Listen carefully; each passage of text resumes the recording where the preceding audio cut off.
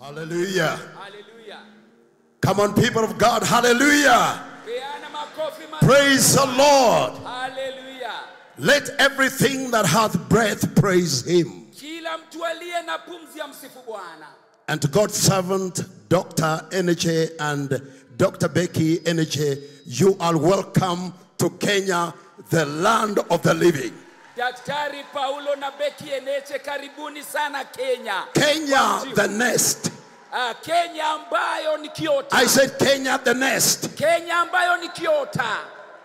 Where God is and where God stays. Karibu mahali Mungu anakaa. We are so glad, man of God and woman of God, for your coming together with your team. Mtu wa Mungu, ni asante kwa kuja na kikundi chako. And on behalf of the fathers in this land. Kwa niaba wa baba wa mji wetu na taifa letu. Represented by a number of them in this meeting. Ambao wamewakilishwa hapa leo. All the sons and daughters of this soil. Na pia mabinti na wana wa mji huu. Several of God's servants who are here. Na watumishi wa Mungu wengi walio hapa. We warmly and wholeheartedly welcome you once again to Nairobi, Kenya. Kwa upendo, karibuni. It's a dream that has come to pass. Imekuja kutimia. And the other day when we had that conversation on the phone, katika simu, I clarified and said everything is all right. Nikasema yote yako salama. We are set to receive you as a prophet. Tuna utayari wa kukupokea kama nabii. Once again, people of God, can we receive watu wa Mungu makofi mazuri in this house? Let's give the Lord a clap of praise. Wapi sifa na shangwe. Please, you may be seated. Kila mtu unaweza ukaketi. Amen. Shortly, one of the fathers will be coming to receive you on this altar. Kuna baba atakayekuja kupokea katika madhabahu haya kifupi. But mine is just to let you know. Lakini langu ni kufanya ujue. Kenya loves you. Kenya ya kupenda. Kenya celebrates you. Kenya ya kusherekea. East Africa loves you. Afrika mashariki twakusherekea. And that's why we have a representation from the region. Ndio maana mataifa ya kiwango hiki wako hapa. Feel absolutely welcome. Sikia ya kwamba umekaribishwa. And man of God, flow with the grace and the anointing that is at work in and through your life. Natembea na neema iliyo juu ya maisha yako. We are ready to receive from you. Tuko tayari kupokea kutoka kwako. As a vessel. Kama chombo. There are thousands and hundreds and millions that are watching mamilioni ya watu ambao wanatazama this program right now. Wakati sasa hivi. It was so powerful last night. Jana usiku ilikuwa ya kufana. We were following. Tulikuwa tunafuatilia. And we were looking forward to today. Na tulikuwa tunatazamia leo. So you are welcome, ladies and gentlemen. Umekaribishwa sana bi. Please open your spirits wide. Kila mtu fungua roho yako. Let's receive as much as we can. Tupokee zaidi tunavyoweza. So that you can see there are so many bishops,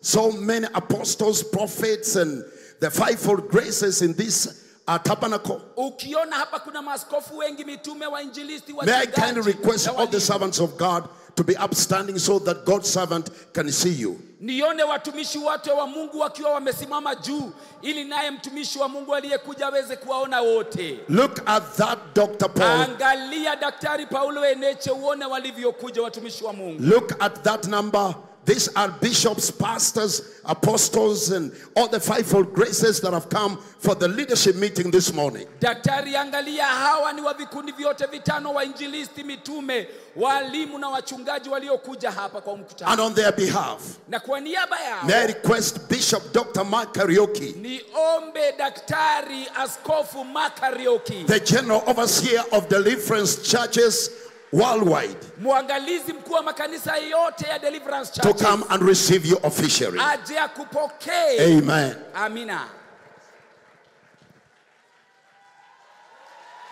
Hallelujah. Somebody say my life. Kila mtu sema maisha yangu. Somebody say my life. My life will never ever be the same again. Be the same again. Are you serious about that? Okay, if you are serious, put some seriousness and declare, my life will never ever be the same again. Be the same again. In Jesus' name. In Jesus' name. My family. My family. My finances. Pesa zangu. My church. will never will never ever ever be the same again. be the same again. My businesses My businesses will never ever ever be the same again. be the same again. In Jesus' name. In Jesus' name. I am wired I am wired for this season. for this season. I am anointed I am anointed for this season. for this season. I have been called I have been for called this season. for this season. I am highly favored I am highly for favored this season. for this season. I am blessed I am blessed for this season. for this season. And my life And my life will will never ever ever be the same again. be the same again. In Jesus' name. In Jesus' name. Amen. Amina. Give the Lord a shout of celebration. Shangwe na vigelegele. Come on, celebrate Jesus. Wapi shangwe? Wapi vigelegele jameni? Thank you. You may be seated. Asante, mnaweza mkapata viketi vyenu.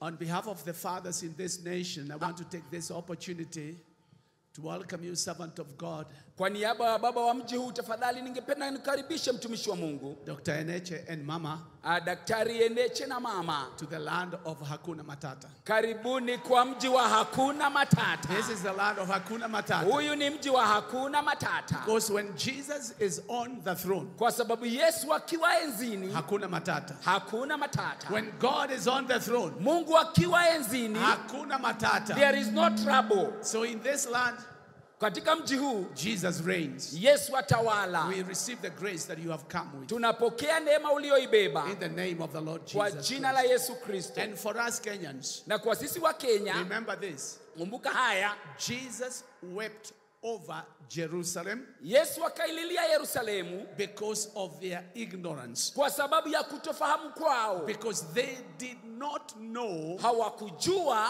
the time of their visitation. wakati wa kutembelewa kwao. And I want you to know Ningalitaka that ujue, this is our season. huu ni msimu wetu. This is our time of Huu ni visitation. wakati wetu wa kutembelewa. We shall not walk in ignorance. Hatutatembea katika sitofahamu. We shall receive the word of the Lord. Tutalipokea neno la And Bwana. because we are gathered here, Kwa sababu tumekusanyika, put your finger like this weka kidole and juu. declare, Kenya, Kenya, oh Kenya. Kenya, Kenya, oh Kenya. Hear the word of the Lord. Sikia neno la Bwana. Hear the word of the Lord. Sikia neno la Bwana. This is your season. Huu ni msimu wako. This is my season. Huu ni msimu wangu. You shall receive. Utapokea. You shall receive. Utapokea. You shall receive Utapokea the grace of God neema ya Mungu that is upon you now. ambayo iko juu yako In sasa. Jesus' name. Kwa jina la Yesu Kristo. Amen. Amina. And because you are here, Kwa sababu kwa hapa and we receive that grace. na tunaipokea ile We have neema. received that grace. Tunapokea We ile neema. receive it on behalf of this nation. Tunaipokea kwa niaba So ya the taifa people hili. in Migori receive this grace. Watu wa Migori wanapokea The hii people neema. in Kilifi receive this Watu wa grace. Kilifi wanaipokea hii The neema. people in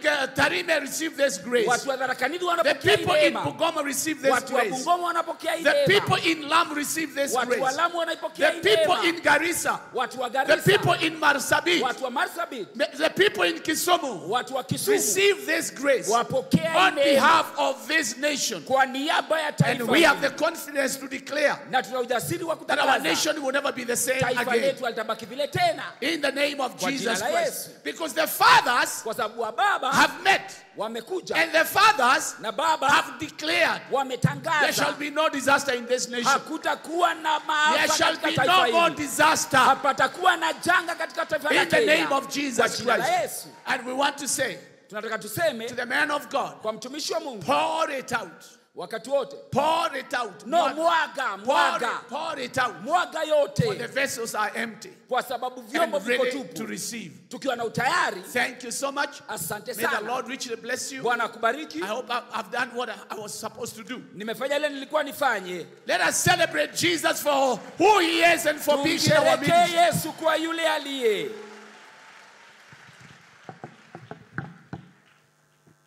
Give the Lord a shout of praise. Wapi shangwe kwa Yesu. I believe God is set to visit us once again this morning. Najua Bwana ako tayari kutembelea leo. And our life shall never remain the Na same. maisha yetu yatabaki vile tena. Genesis 21 verse 1. Mwanzo.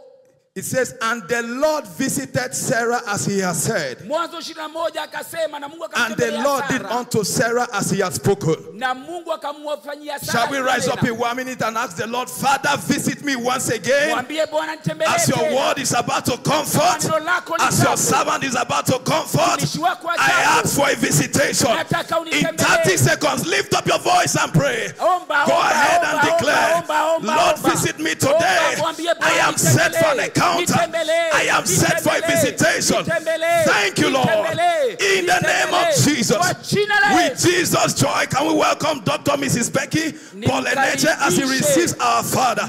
Put your hands together for Jesus as we receive our mother tonight, this morning. Tunamkaribisha mama yetu leo. Mama Becky kwa jina la Yesu.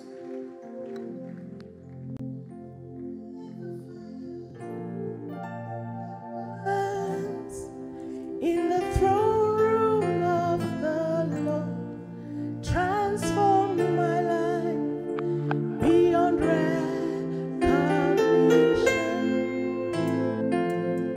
recognition. Let the fire that burns in the throne room of the Lord transform my life beyond recognition.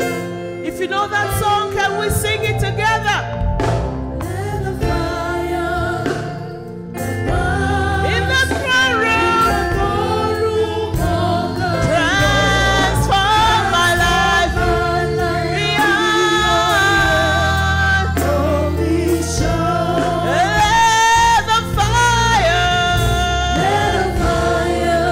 that burns in the throne room of the Lord transform my life beyond recognition. Let that fire that burns in the throne room of the Lord transform my life beyond recognition. Let that fire that burns in the throne room, Lord, transform my life beyond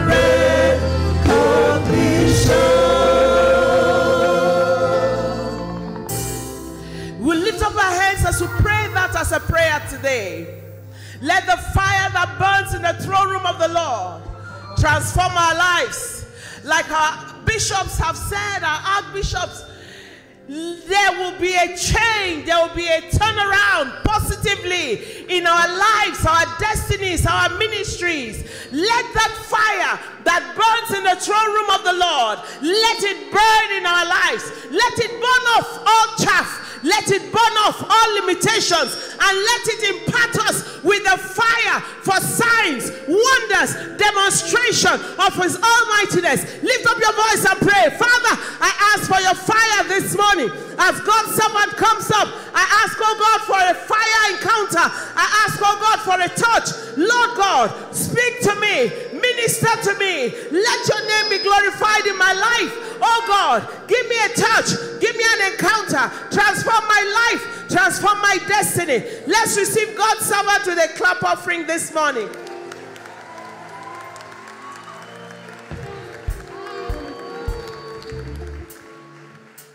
Father, we lift the praise, let's lift our hands and appreciate the King of Kings. Father, we love you. Adonai, we worship you. Blessed be your name. Adoration to your name. We ask that you will breathe upon this meeting this morning. We ask that not one of us will leave here the same. Father, thank you. Because you are on the throne. And everything is under control.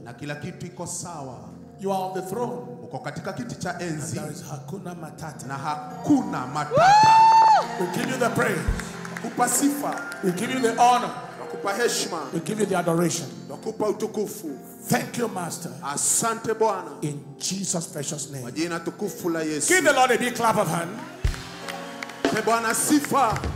And before you sit down, please help me shake the hands of 7 people. Kabla ukae salimia watu 7. Tell them, get ready for your next level. Waambie karibu katika kiwango kingine.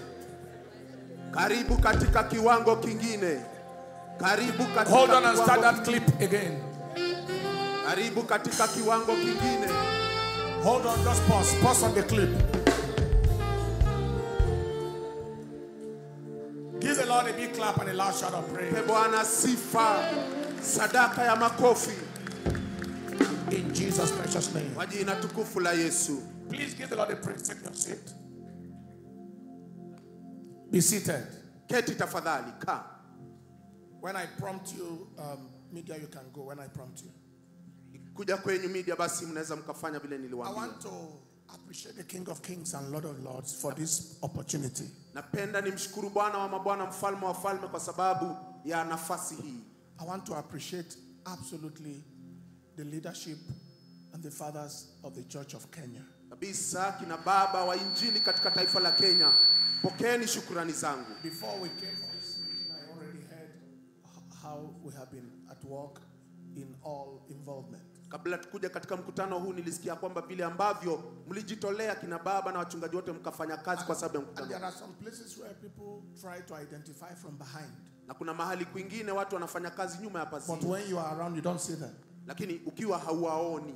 But this case is completely different. Lakini mahali hapa ni tofauti sana. Everything a man sows is what he reaps. Kila kitu mtu anapanda ndicho ambacho anavuna. You sow the seed of honor. Ukipanda basi mbegu ya heshima. It is impossible not to reap it. Haiwezekani ya kwamba hautavuna heshima. I believe that the Lord will honor you. Naamini ya kwamba Bwana atawaheshimu. And when I begin to preach, there are a few things I will say. Na wakati nitaanza kuhubiri kuna mambo kadhaa nitasema. Because this level of neatness kwa sababu kiwango is hii going to produce some drastic things in this nation. Umoja kuna kitu ambacho kitazaliwa kizuri katika taifa hili. That will take the devil by surprise. Ambayo shetani akisikia atashtuka tu. It will take the devil by surprise. Atashtuka tu. Hallelujah. Bwana asifiwe. Well, I'm not sure. I know many of you are familiar with our ministry. Ya kwamba wengi basi mwajua huduma yetu. But there is a few clips that they will just show you quickly. Lakini napenda tu niwaonyeshe sinema za dakika kwa muda tu. In order to pull up on our expectation. Ili ya kwamba basi muinue ile kiwango ya matarajio. I'll be talking on revival. Nitaongea kuhusu ufufuo. And God has given us some measure of some things for some years. Na Bwana kuna kiwango ambao ametupandisha katupa katika miaka imepita. So you could go ahead and then media. Kwa hivyo tafadhali media mtupe sinema zile za dakika kwa muda. The Glory Dome. Pale basi ni Glory Dome.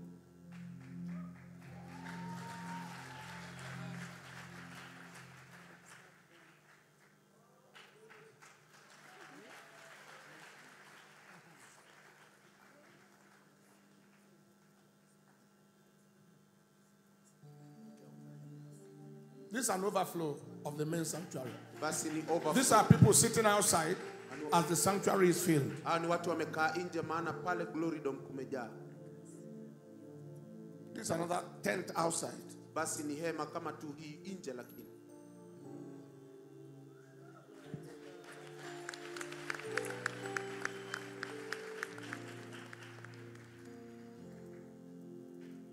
Those are buses that brought people.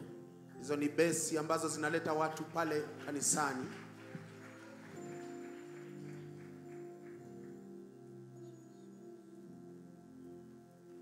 I need thee every hour, most gracious Lord. No tender voice like thine can please afford. I need thee, oh, I need thee every hour, Oh, bless me now, my Savior. I come to thee. And Jesus broke every fetter. Jesus broke every fetter. Jesus broke every fetter. And he sets me free. And so I shout, hallelujah. So I'll shout, hallelujah. Jesus broke every fetter, and he sets me free. Jesus broke every fetter. Jesus broke every fetter. Jesus broke every fetter. And he sets me free. Father, we give you the praise. Can we all lift our hands and just appreciate the King of Kings to give you the praise? We give you the honor. Just wave the hands and let's appreciate him. We adore you. We magnify you. Only you could have done this. In you we live and move and have our being. Breathe upon every one of us here today. And let not one person leave here the same. In Jesus' name. Somebody say loud amen. Amen. Are we okay with interpretation? Or do I go without?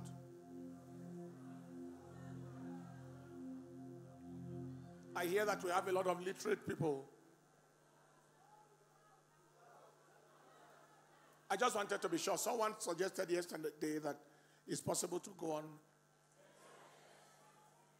Is there anybody who will not understand without interpretation?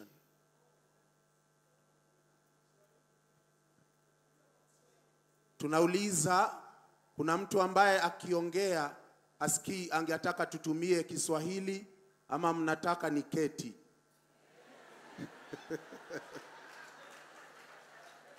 What did he say? They want. We should go ahead. Or is he making a point for himself? You should sit down. Who said no? You should go on. All right. Even if it's one person that needs interpretation, let's go. If it's one person, amen. That's right. All right. Father, thank you for your word. We give you the praise and the honor. In Jesus' name. Let's look at Acts of the Apostles chapter 2 and in verse 1. And when the day of Pentecost was fully come, they were all with one accord in one place. And suddenly there came a sound from heaven as of a rushing mighty wind. And it filled all the house where they were sitting. And cloven tongues like as of fire. And there appeared unto them cloven tongues like as of fire. And it sat upon each of them. And they were all filled with the Holy Ghost and began to speak with other tongues as the Spirit gave them utterance. The Lord bless his word in Jesus' name. I'm speaking very quickly on the price of revival. Naongea kwa haraka kuhusu gharama ya ufufuo. The price, the cost of revival. Gharama kile ambacho tutalipa kwa sababu ya ufufuo.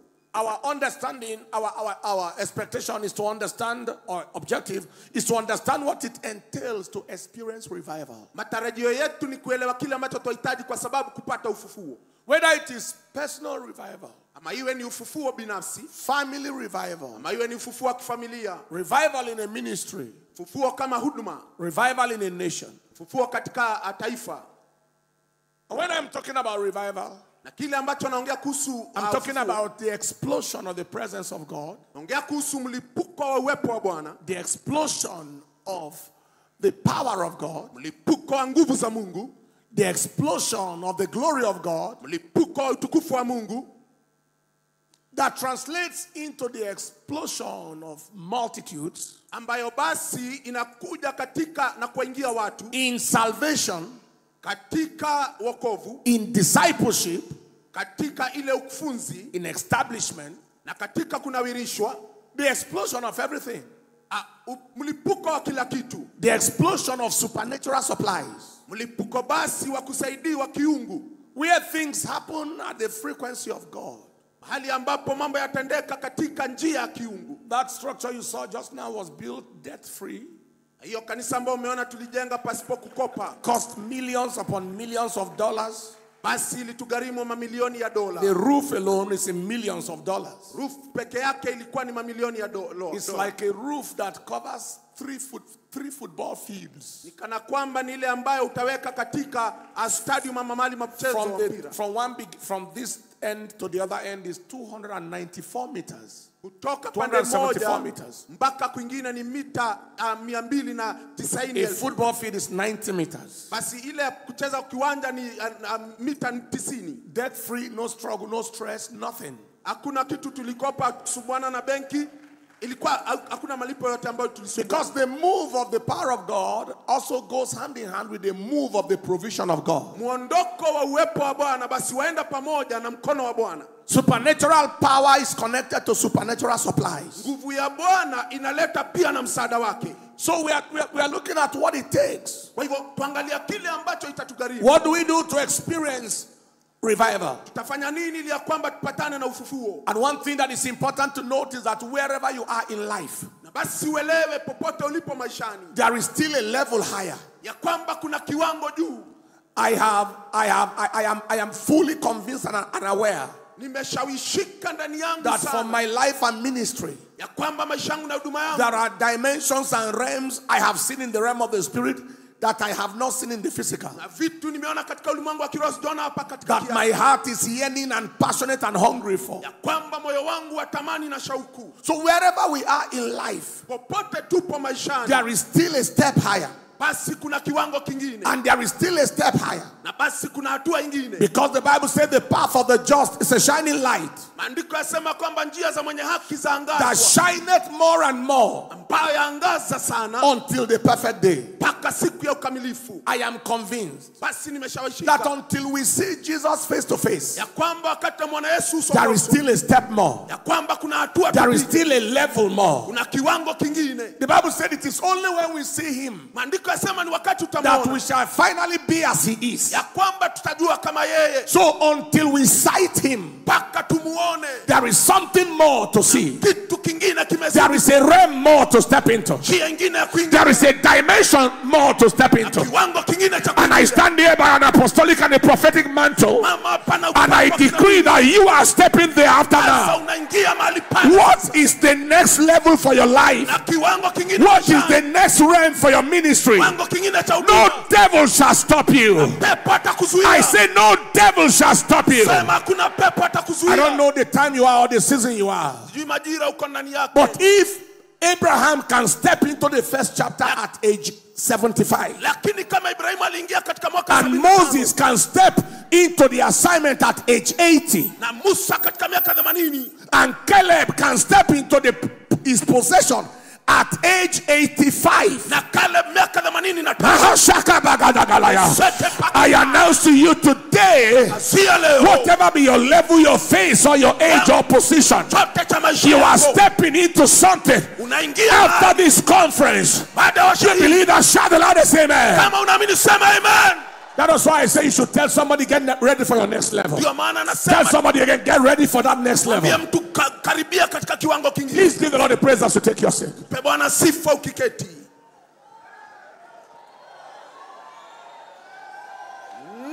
If there are already 4,000 churches, in a year it can become 8,000 churches.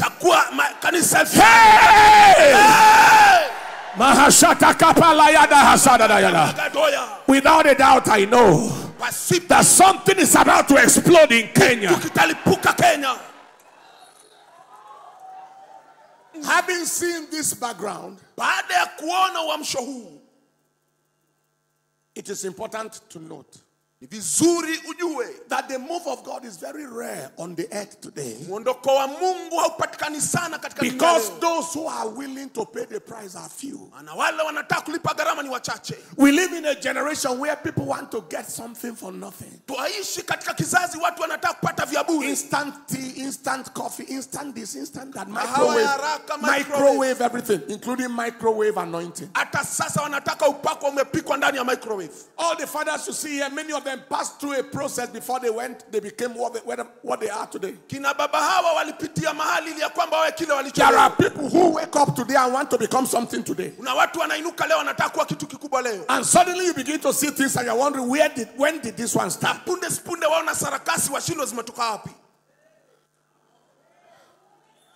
One young man came to visit me in the office the other day. And my personal assistant told me, so and so person is coming to see me. And he came to me with a very big title.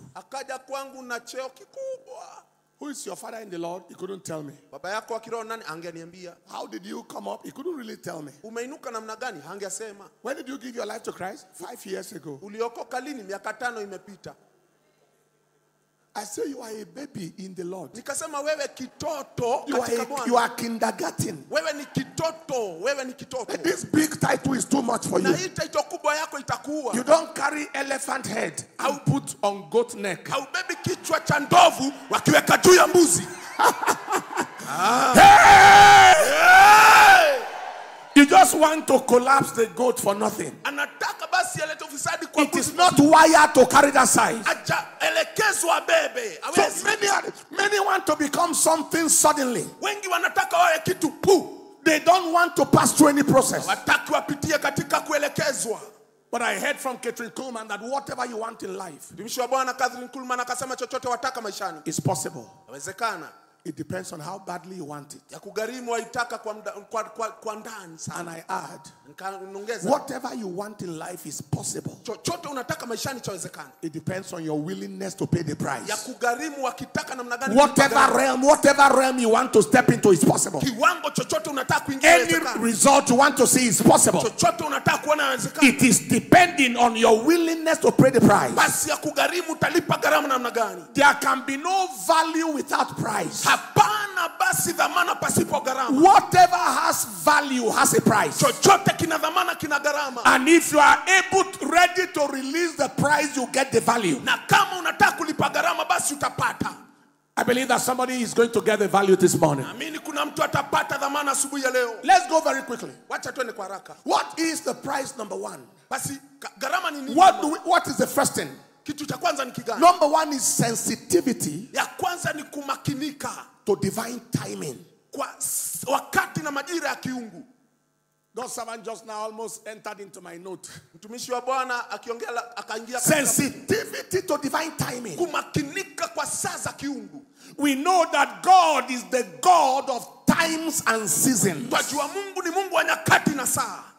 In the book of Ecclesiastes chapter 3 and in verse 1, the Bible said, to everything there is a season. Andiko yasema kwa kila mtu basi kuna majira. And a time to every purpose under heaven. Na kuna nyakati ya kusudi chini ya mbingu. If there is a purpose, there is a time for it. Kama kuna kusudi kuna wakati wake. If there is a purpose move of God, there is a schedule for it. Basi kuna kusudi ya mondoko wa Mungu, kuna wakati umewekewa. So at the same time that Azusa Street revival was happening in California in 1904, wakati Azusa Street kulikuwa na mwamko mwaka at that same time, at that same year, in 1904, the Welsh revival was happening in Wales in the United Kingdom. Inatendeka kule Marekani katika United Kingdom.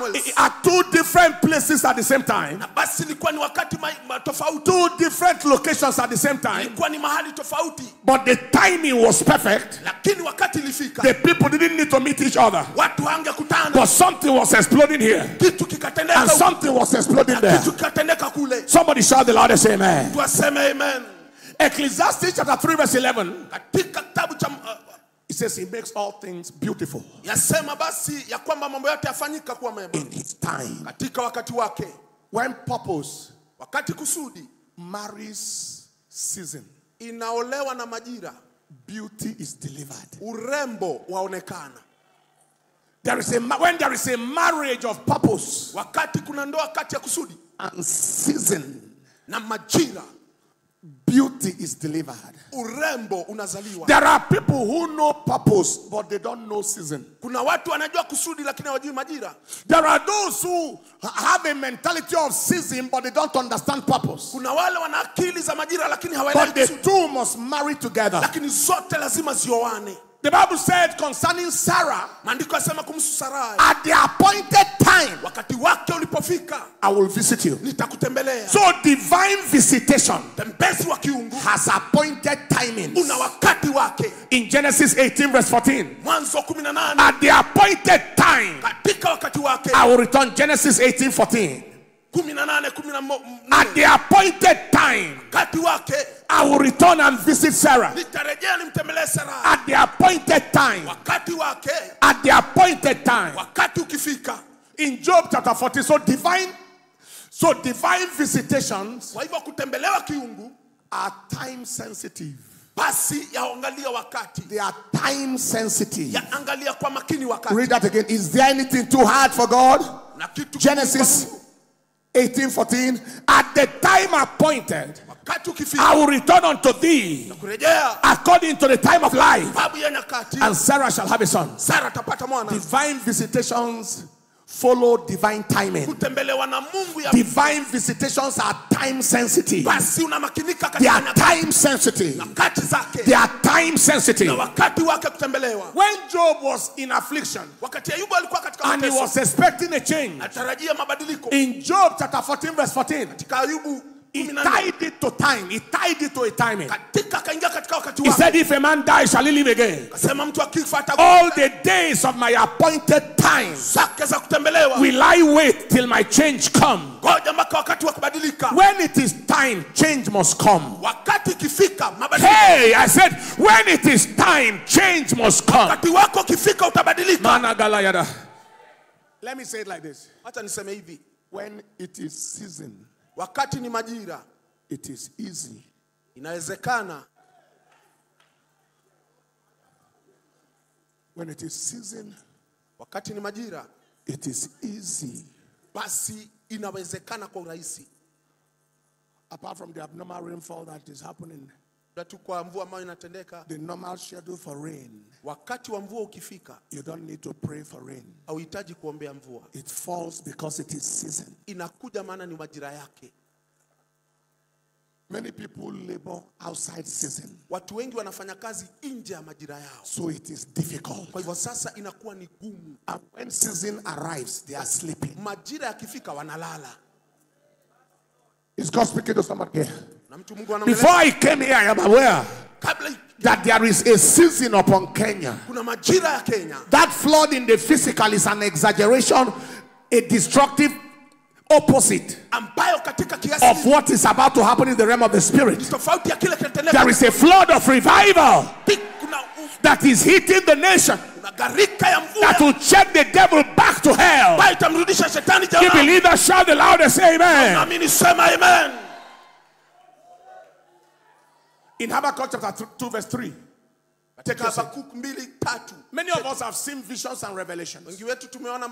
God showed you some things in time to come. But the Bible says that vision is yet for an appointed time. But at the end it shall speak and not lie.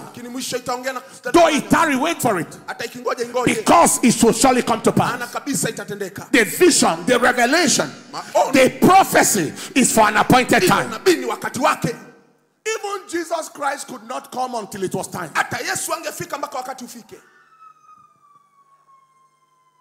It's all right. As he prayed, the Spirit fell on them. Even Jesus, as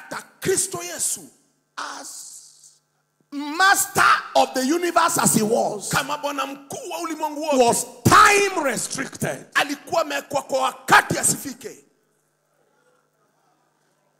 In Galatians chapter 4 verse 2, he said in the fullness of time. Go to verse 3. All right, let's look at verse 1 and 2. Now I say that the heir, as long as he's a child, differeth not from his servant. Okay, verse 4. But when the fullness of time was come, God sent forth his son, made of a woman, made under the law, to redeem them that were under the law. So there was a fullness of timing. That was what made me to understand the barrenness of Elizabeth. Because Elizabeth was to born a child that was to be the forerunner of the Messiah. And that child has to be born close to the time that the Messiah will be born. So John the Baptist was not permitted to be born until a certain time, so that the time can coincide to the time when the Messiah is about to come. So it is not every delay that is of the devil.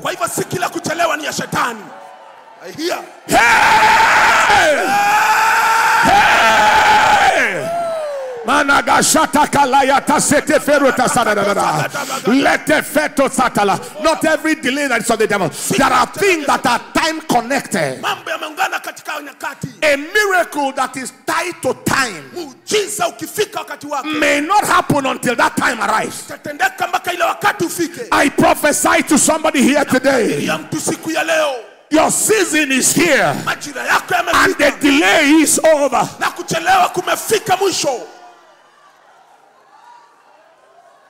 Once in a while, God may alter the time, adjust timing based on certain conditions. For example, in the wedding in Cana of Galilee, they have no wine.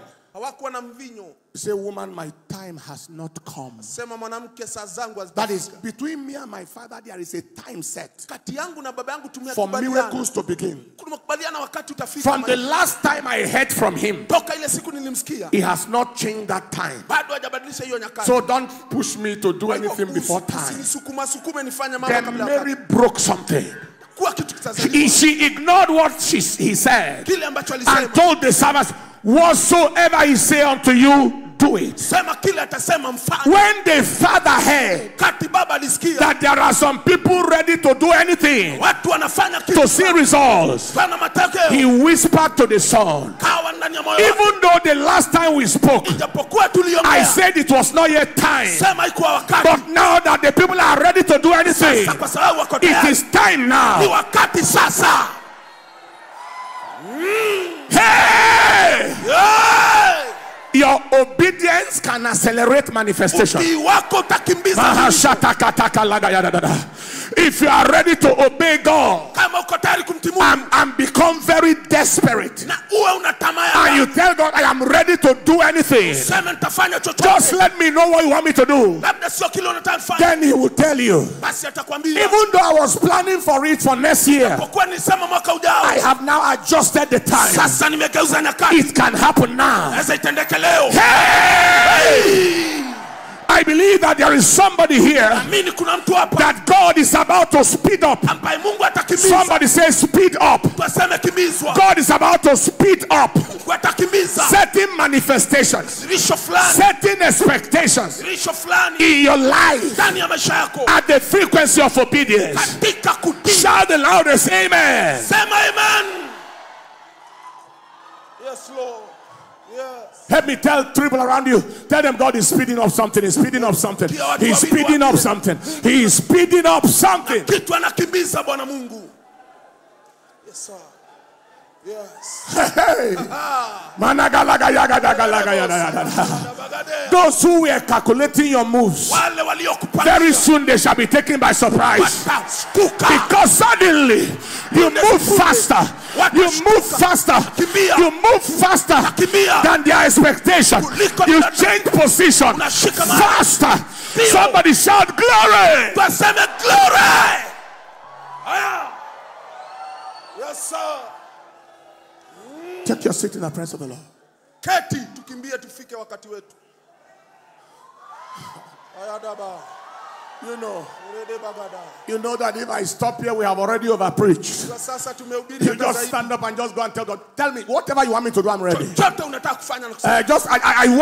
I want some speed. I want some manifestation speeded up. Just let me know whatever you want me to do.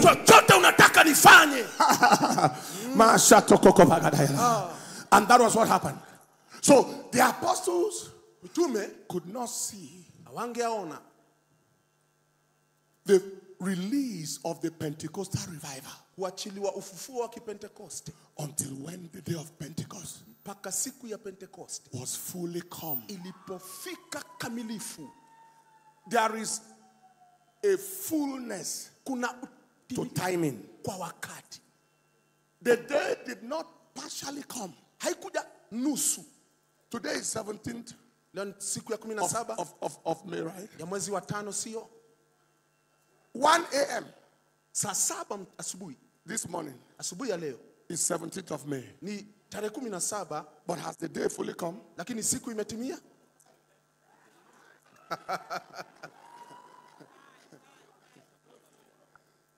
1 a.m., 2 a.m. is 17th of May. 4 a.m. is 17th of May. But for as long as we haven't seen the sun, it is not yet fully day. There are people who want to just wangle their way into things outside fullness and outside obedience. That was what happened to Moses. When Moses knew that God would use him to deliver Israel from Egypt, he went 40 years earlier. He went 40 years earlier. Because Philip told us that when he came to talk to his brethren, when Philip was talking in Stephen, who was turned to death, when he was talking in Acts chapter 7, he said he thought his brethren would have understood that by him God will deliver them, but they understood not. Which means he already knew from God 40 years ago that he was going to deliver Israel. But he went 40 years earlier. He went before the fullness of time. And then he jammed frustration and turned his back on the call completely and went into the wilderness for 40 years. When God began to call him back to the call, he gave all manner of it. I'm not going again. I tried before. Listen. Most visions that fail may not be because the vision is not authentic, but because the timing was not right. Timing was not right. Process was not right. Procedure was not right. Because even if God wants you to deliver Israel from Egypt, it is not by killing Egyptians one by one.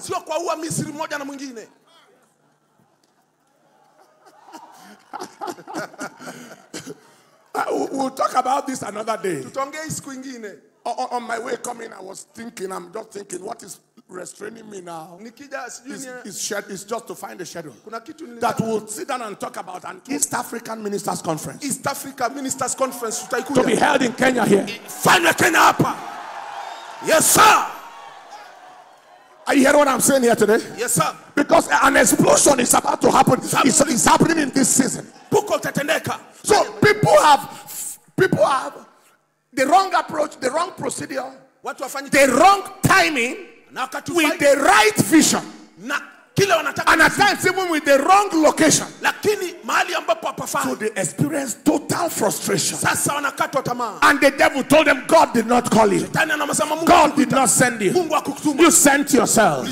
But that devil is a liar. The time shall be corrected. It was corrected for Moses. The time shall be corrected. The approach shall be corrected. The procedure shall be corrected. The process shall be corrected.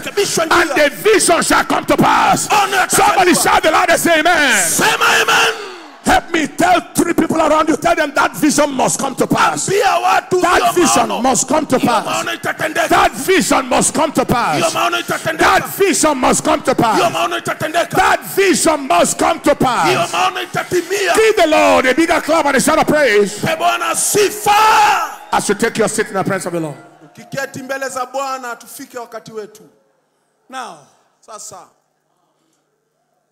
before we go forward, there are 2 challenges with timing that make people not to see the manifestation of God.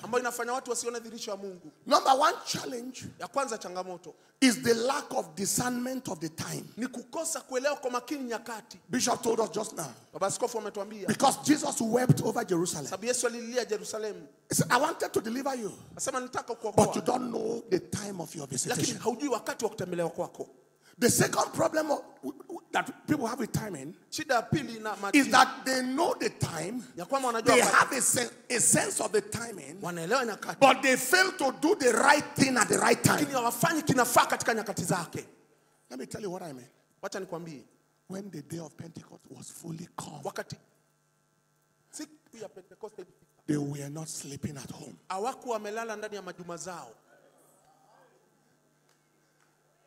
When the day of Pentecost was fully come, they were not in compromise somewhere. When the day of Pentecost was fully come, they were not chasing anything that had nothing to do with their life's assignment. They were all in one accord, in one place at the upper room. The challenge of most people is that the day came, but they were not in the upper room.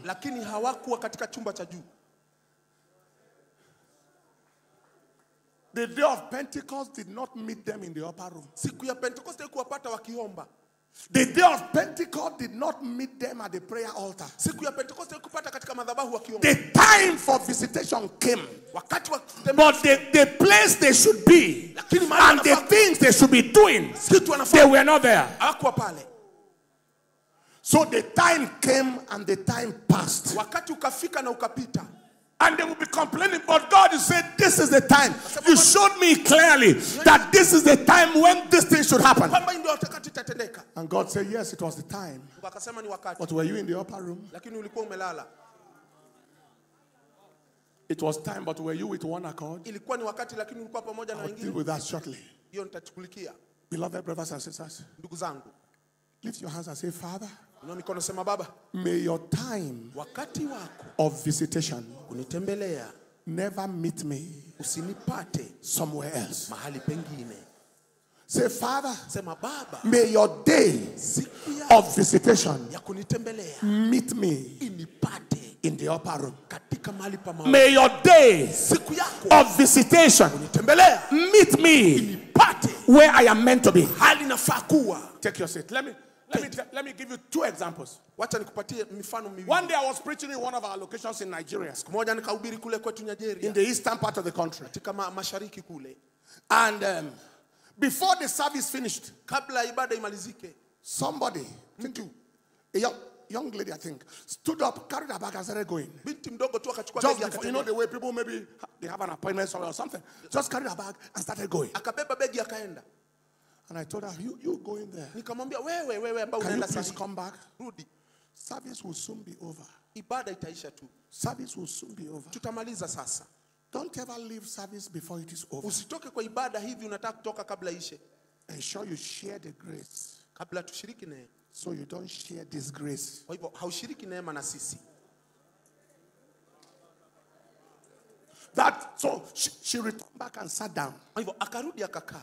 Within the next 5 minutes, Baada ya dakika 5 tu, the Lord gave me a prophetic word Bwana akanipa neno la unabii about a situation, kuhusu hali, about a challenge somewhere, kuhusu changamoto mahali, about someone that had demonic altars work against her, described in detail, akaniambia including the sacrifice that was done. hata ile ambayo ilitolewa dhabihu. Literally, like an animal, slain, killed over the person's head with blood and so forth. Detail. Wakachinja mnyama. The same person that was going out now, aliyekuwa anatoka, that was her word. Hiyo ilikuwa neno lake. She ran forward and said, I'm the one. Akasema ni mimi.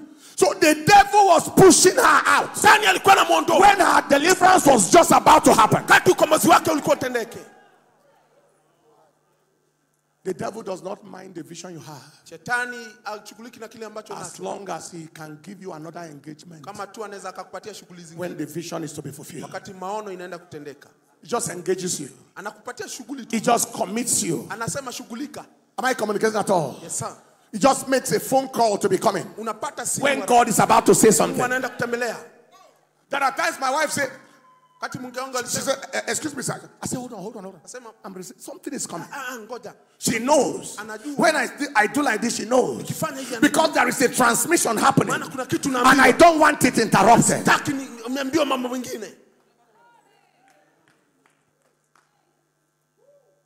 I was preaching in the university campus. And during the time of healing and deliverance and miracles, I gave a precise word about a particular person, a particular affliction, situation.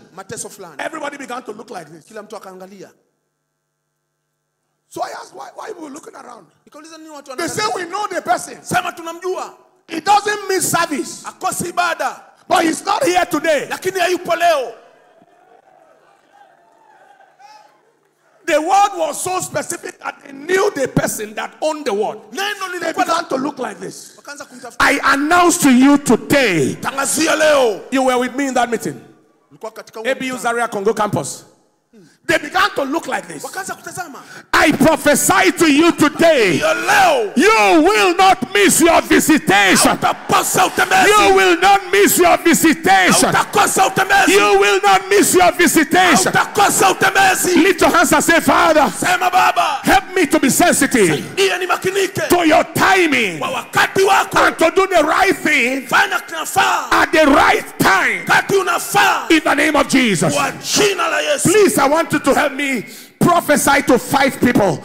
You will not miss it when it is time. You will not miss it when it is time. You will not miss it when it is time. Yes, sir. I will not miss my visitation. You will not miss it. When it is time, you will not miss it. When it is time, you will not miss it. When it is time, you will not miss it. When it is time, you will not miss it. When it is time, you will not miss it. Give the Lord a big clap and a louder shout of praise.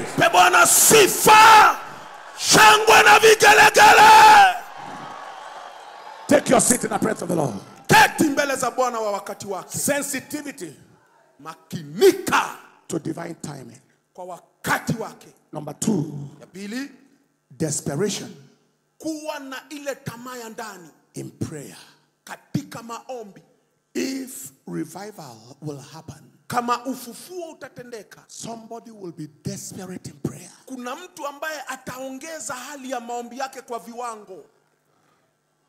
For more than 15 years, maybe 20 years now, day 1, 2, 3 of every month, we have a group of people. Every opening of the month, first, second, third, actually the whole of the prayer department will taste nothing until those 3 days are over. Every month. kila mwezi. If you have a covenant with food, kama wewe una maagano na chakula, ugali, then don't join that department. Basi usiingie pale katika hiyo maombi. Aya. You know, because there are people with covenant with food. They are in agreement with food. Labda una maagano na ugali. I mean, if you that is, they can do anything but they must eat.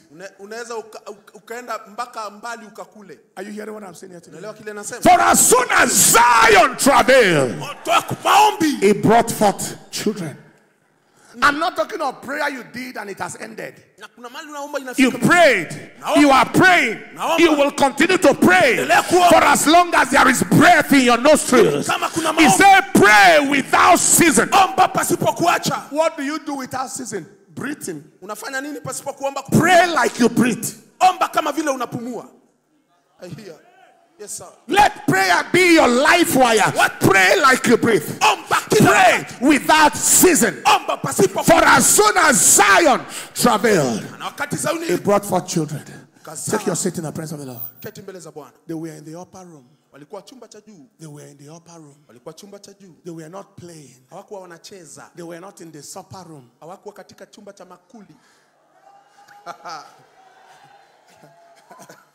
They were in the upper room. And they are praying.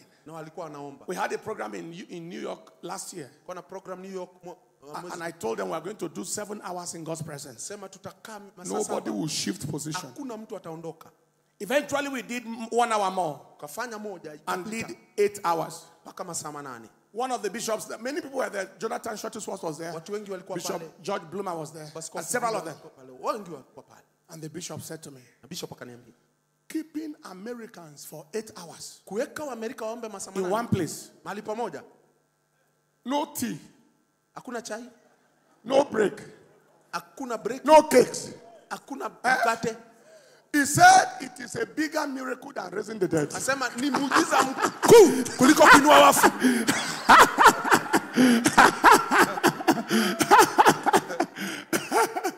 He said, if you had raised the dead, it's smaller. It's a less miracle than keeping these people in one place. Nobody going out. We are praying, we are worshiping, healing is happening, prayer is going on, word is going on. 8 hours non-stop. In New York, not in Africa. That is a challenge. The labor that brought the church forth. William J. Seymour prayed for 5 hours every day for 5 years. When he went to God and he said, God, why am I not seeing what you said I will see? God said, increase your prayer. He increased it by 2 more hours. 7 hours every day for 2 more years. Then bam! The heavens open. Azusa Street Revival. Millions upon millions. Almost 1 billion or more now around the world are Pentecostals. Because of one revival. Am I communicating now? Yes, sir. Today the average preacher, especially in America, 15 minutes is too much. Can prepare sermon, prepare everything, scream, shout. But this is the way I look at it. I don't care what you can preach. If it doesn't have the power backup, it is like carrying bullet AK-47 with your hand and throw it. It can do no damage. There is a machine power that must push out that same bullet. In order to cause the necessary devastation in the kingdom of darkness. I believe something is happening for somebody here. You are the one, shout the loudest amen. Lift your hands and say, Father, I am ready. I receive an impartation of the spirit of prayer. I receive it now. Give the Lord a praise as you take your seat in the presence of the Lord. John Wesley said, when God wants to get great things done, Mungu akitaka kufanya mambo makuu, he sets his praying men praying. anafanya watu wake wa maombi. If he wants to get great things done, kufanya mambo makuu, he sets his praying men praying. watu wake wakuu wa maombi wanaomba. He also said again Akasema pia that God does nothing Mungu afanyi kitu except in answer to prayer. mpaka watu waombe. God does nothing Mungu afanyi kitu except in answer to prayer. isipokuwa ni jibu ya maombi. Charles G. Finney said, Tajifna akasema, the unutterable gushings of my heart, ile katika they are the moyo secret of my ministry. lifu ndio huduma yangu. The groanings of the heart, Katika kutumia they are maombi the secret of my ministry. siri ya huduma yangu. My dear brethren, what do you want? Nataka nini ndugu yangu? If we want normal church work Tunataka kazi tu ya kawaida kanisani that is majorly impactless on the kingdom of darkness, ambayo haiguzi shetani it can hata happen normally. inaweza kuwa sawa. But if we need that drastic move of God, Kama tunataka muondoko drastic revival, ule mkuu wa Mungu, drastic manifestation, ile dhihirisho ya Mungu ya juu, weird things that happen can't be explained, ambayo itateka eleweki, then we are in need basi tunahitaji of prayer. maombi. One lady came to our church. Dada mmoja akaja She was kanisani, invited because she had the cervical condition. akaribishwa kwa maana alikuwa na uvimbe huku shingoni. She was to be flown to Europe. Alikuwa apelekwe kule She Europa. had worn several neck braces. Alikuwa na neck braces. Her neck will make clicking sounds Shingo yake ilikuwa inalia like 200, 300 times in one day. mara 300 kila siku. In pain. Uchungu. She was referred to our church. Akaambiwa aje kanisani. She was prayed for. Akaombewa. The neck was healed. Akapona. The noise disappeared. The Milio sound ikatoka. disappeared. Sauti ikaondoka. The need to go to Europe Hakuhitaji kwenda Europa. was cancelled. Ikaondolewa. She brought dollars Akaleta dola in an envelope katika basha and gave to me. akanipa. Say, I came to appreciate you Sema nimekuja kusema asante for kwa this healing kwa sababu ya uponyaji that happened to me. ambao imenitendekea. I said to her, Nikamwambia, I am not the healer. mimi sio mponyaji. If you gave me the offering Ukinipa sadaka and I collect it, na niichukue, it means I was the one who healed you. maanisha ndio nilikuponya. There is someone who healed you. Kuna aliyekuponya. God healed you in the name Mungu of alikuponya kwa Jesus. jina la Yesu. I do the same when somebody gives me a seed, cancer, kidney failure. I want to give you this seed for my healing. Nataka unipe. I say I can't touch it. Siwezi nikaguza. Because if I carry the seed, you have put me under pressure to ensure the healing happens. Umefanya ni kwamba lazima upone kupitia mimi. And it's either you are healed or I refund you your money. Sasa kama So hujapona kurudishia I pesa. want also I want you to give the offering to the one who heals you, who Patia can heal sadaka you. kwa yule ambaye anaweza akaponya. So this woman, he said, I came to appreciate you Huyu mwanaka nimekuja kukusema for asante. the healing. I said, no. Sababu ya kupona Take the nikamwambia. money to the one who healed you. Kwa pesa peleka Take aliyeponya. it to church, put it in the offering. Peleka kanisa eka kwa sadaka God. kwa Mungu. So she went and did it. Akaenda akafanya vile. She got back home, Akarudi nyumbani, opened her bag, akafungua begi. and saw the same money back in her envelope. Akaona ile pesa The ndani same ya basi envelope, yake. the same money, the same amount. Ile pesa aliyokuwa ametoa kule kanisani akaiona So kwa when she nyumba. told me, Akaniambia, I told them, I said, nikamwambia, when I said to her, nilipomwambia I will not collect money for healing you, beba pesa yako. God said, me too. Mungu akasema hata mimi.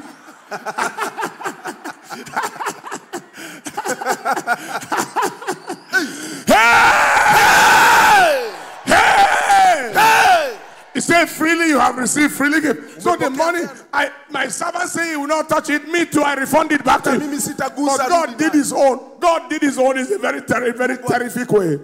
Envelope disappeared from the offering. Money disappeared, found back in her bag. Ikarudi kwa begi. Pesa. I can go on and on with those kind of strange things.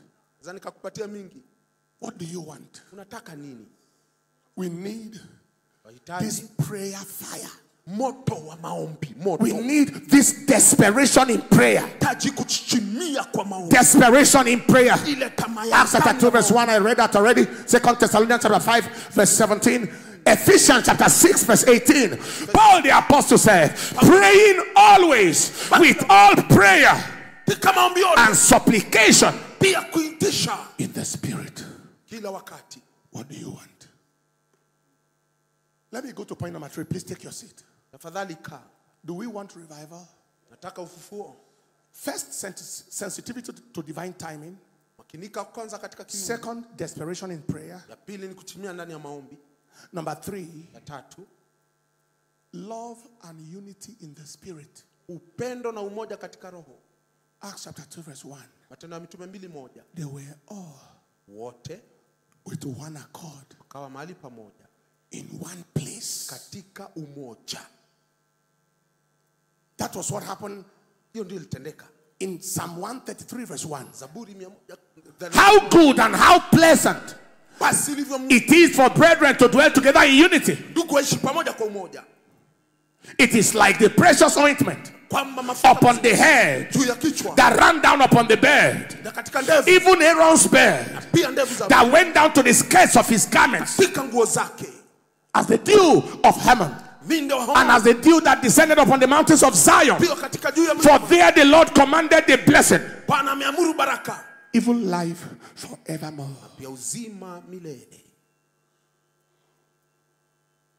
One accord. Umoja. In Genesis chapter 11 verse 6, Mwanzo 11, the Bible says the people is one. And this they began to do, and nothing can be resisted them. Nothing can be restrained from them, which they have imagined to do. Don't forget this. If we are indivisible, we become irresistible. If we cannot be divided, we cannot be resisted. If we are indivisible, we are irresistible. We are unstoppable. We are indomitable. That is why I'm excited. When I saw the clip of the fathers all sitting together and making declarations, so this is what it should be and this is how it should be. There is no competition. It is completion.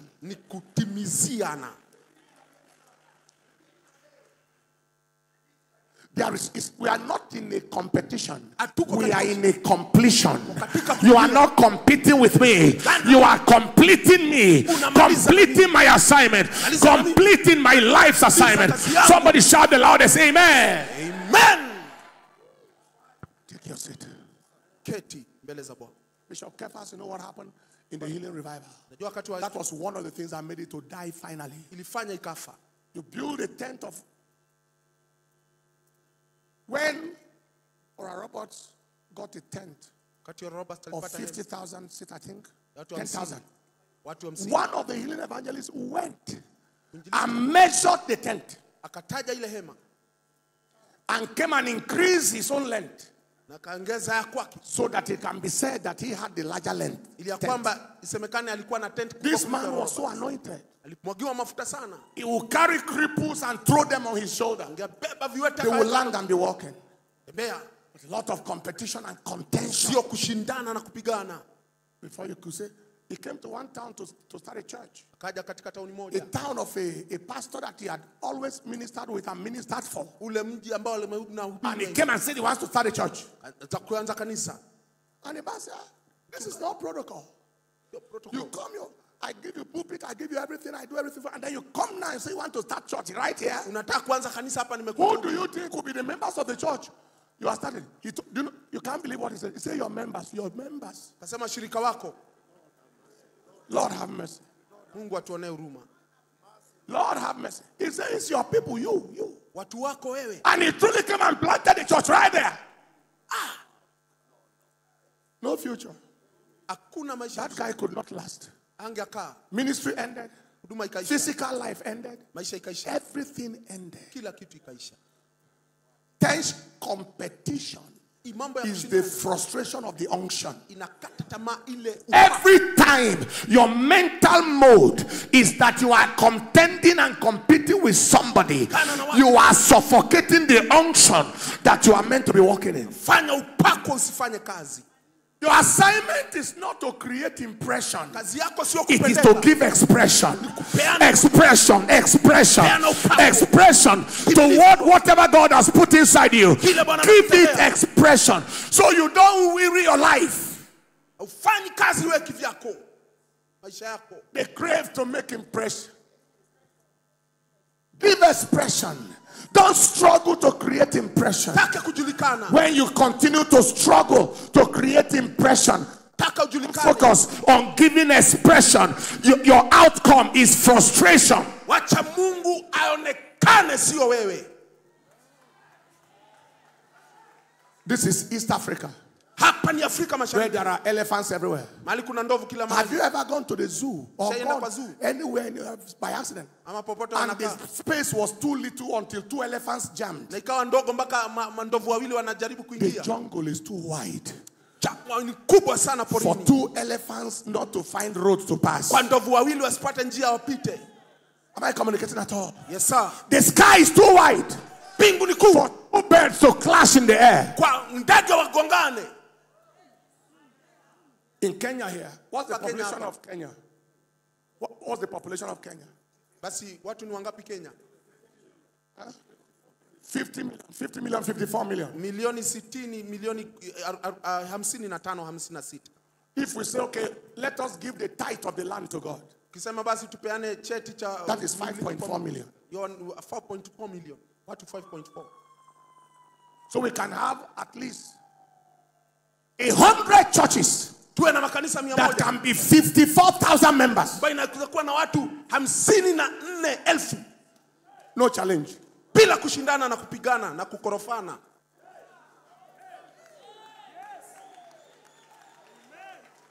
Do you understand what I'm saying? Yes, sir. Don't struggle to outdo anybody. Usitake kushindana na wachungaji wenzako. Outdo yourself. Jishinde mwenyewe kila siku. Hey! Just outdo your last level. Jishinde mwenyewe. Defeat your last achievement. And just keep on going. Don't struggle to outshine anybody. Usishinde mtu wowote. And never be found na usikapatikane where anybody is being destroyed. Mahali mtu anamalizwa na kuondolewa. Siwe pale. Usiseme aondolewe. Kaya. This is a pastor's conference, and I'll tell you the truth.